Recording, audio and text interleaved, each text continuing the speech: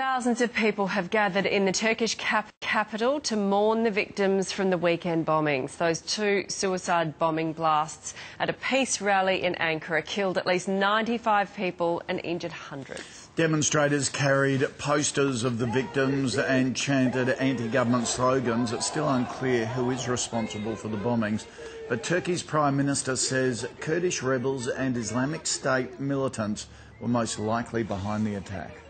Australian aid worker Saadet Ozdemir was on her way to the peace rally in Ankara when the bombs exploded. She joins us now. Saadet, thanks so much. Understandably, very distressing and shocking day for you. Where were you? What were you doing? You were on your way. We came with 5 busloads from Istanbul to Ankara to attend the rally. So I came with a group of doctors, sort of from Istanbul. We arrived at the scene where, you've probably seen it from the TV and where it happened at about 8:20 a.m. in the morning. And as we arrived, because we've been on the road since 1 o'clock in the morning, I separated from my Sydney friend, who is a doctor in Sydney, had to go and do something, and then I've asked her to give me a call and just to tell me exactly where they were, gathering. And I left, and on my way back again, I was in the cab and she rang and she said exactly the location, and she's even sent me a location thing on the mobile. So as I was going there, and I could see it, I think we were only half a K or 1K away, and I could see that there was, this big bang, and it was just so surreal. It was like I was in some horror movie caught up in some scene where people were running, and my friend rang me up and said, whatever you are, just stay there, don't come in, a bomb just went off. And I lost contact with her. So the cab driver just dropped me off and he took off, and I was just, stranded there.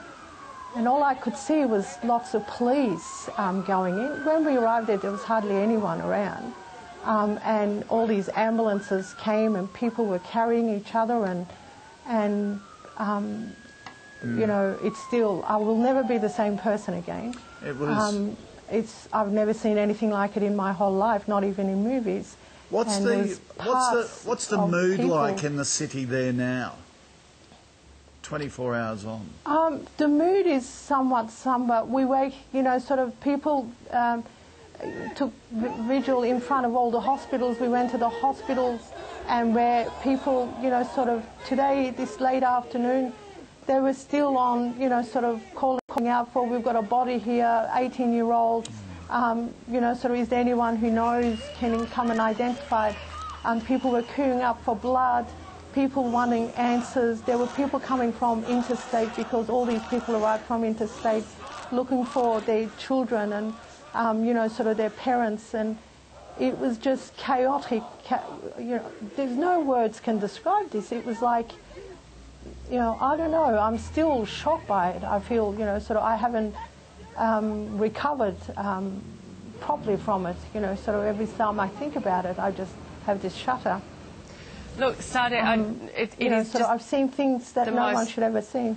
Yeah, look, just the most harrowing thing to go through. It's I hope horrid, you can Natalie. Start talking to someone, because it sounds like you are in shock, and it's just an awful thing for anyone to see and experience. Absolutely.